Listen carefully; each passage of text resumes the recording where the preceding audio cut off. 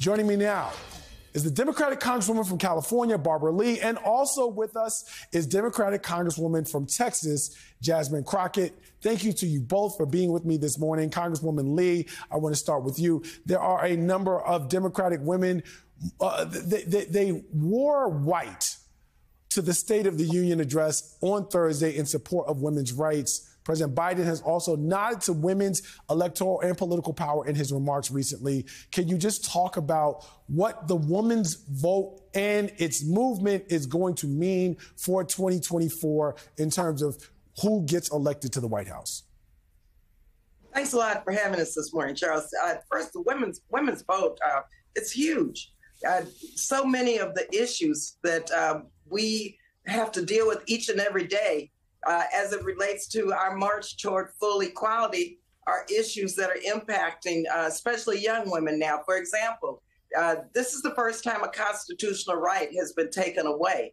And in fact, it was taken away as it relates to Roe because Donald Trump appointed Supreme Court justices who decided that women should not have a right to make healthcare decisions over their body. And so I believe that women are going to lead because so much of the impacts of Donald Trump in terms of negative impacts, in terms of trying to turn the clock back, have affected women and specifically women of color, low-income women. And so this coalition that is put together, we're not going back. This is about making sure that young women especially understand the relationship between election of Donald Trump and taking away our rights. And I think that you're going to see a groundswell of women leading, as you saw the other night on the floor of the House of Representatives during the State of the Union speech. Women from all backgrounds are banding together to make sure that we defeat Donald Trump and elect President Biden and Vice President Harris. Congresswoman Crockett, I know that you and your sorors are busy with Delta Days on the Hill this week, so I want to thank you for taking the time to come be with us on Velshi today.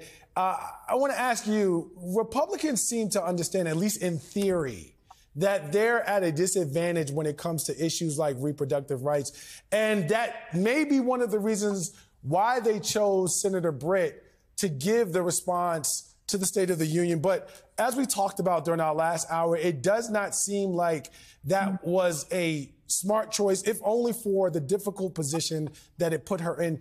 Can you talk about your reaction to that response or that rebuttal and whether it was a good move by the GOP? No, I absolutely was thinking of that as you were talking to my colleague, Congresswoman Lee. You know, they are doing all the pandering that they can do, and that is specifically why they not only chose a woman, but they chose a woman from Alabama to give the rebuttal. And the problem was the Republicans have never cared or thought about women. If they did, then they would have known how tone deaf it was to put a woman in a kitchen and then have her senior colleague talk about how she's a housewife. I've got news for him. She's actually his colleague. And that tells you where their mindset is. He looks at her as a junior senator and all he sees is a housewife. He doesn't see a colleague. That's who the Republicans are. We will always be second-class citizens to them. And the fact that Molly John Fast just had to tell you the fact that, you know, these Republicans, when it comes to the votes, they're getting these white women. Wake up is all I got to say. I know that they want to tell y'all not to be woke, but I need y'all to be woke because honestly, IVF is going to have a disproportionate impact on those white suburban well-to-do women. And so maybe finally they will understand that the Democratic Party is the only party that is looking out for women as a whole, whether you are struggling financially or whether you are financially wealthy. We are the only ones that are looking out for you.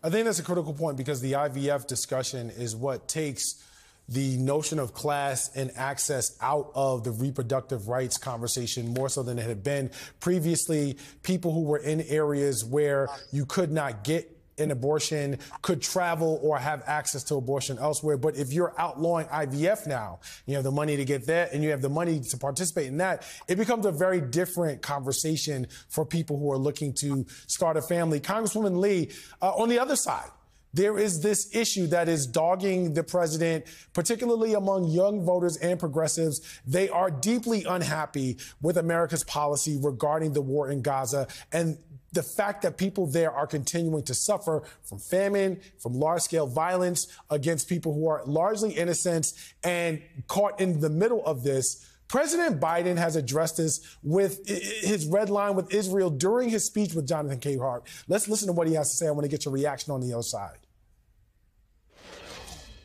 What is your red line with Prime Minister Netanyahu? Do you have a red line? For instance, would invasion of Rafah, which you have urged him not to do, would that be a red line?